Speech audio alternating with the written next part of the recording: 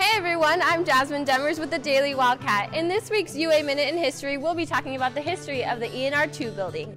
Today, we're going back to more recent history with the Environment and Natural Resources 2 building on East Lowell Street. Opened in 2015, it's called ENR2 to separate it from the Dennis De Concini Environment and Natural Resources building, which opened in 1999 on North Park Avenue. However, you could argue that this building is distinct enough.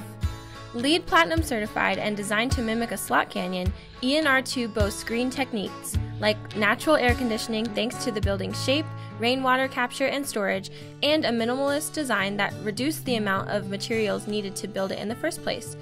Construction started in June 2013 and lasted until May 2015, costing $75 million. The building has faculty offices, conference rooms, support spaces with laboratories, and a large classroom auditorium.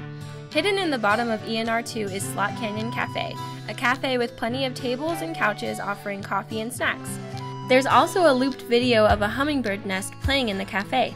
Formerly, it showed a live feed of a nest that was built near the cafe before it opened, but those baby birds left the nest a while ago. Hope you enjoyed this week's Minute in History. Visit us at dailywildcat.com for more content.